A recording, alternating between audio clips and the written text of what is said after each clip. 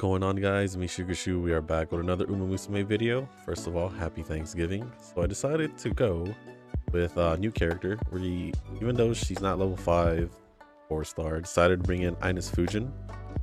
And I had already set her up with the same parents pretty much, except a different Agnes Tachyon because I wanted to get the double circle compatibility. And then of course the 3-2-1 setup with light hello, 3 speed cards, or 3 wise cards and 2 speed cards. Not using Measuro Arden because she is a runner, and so brought back Kita. Don't know if I'll be using her for anything. If we manage to get her really good for long distance, then I wouldn't mind using her for long distance, since I am still trying to make long distance ones to begin with. So with that being said, let's jump into run, and hopefully this Ines Fujin run goes pretty well.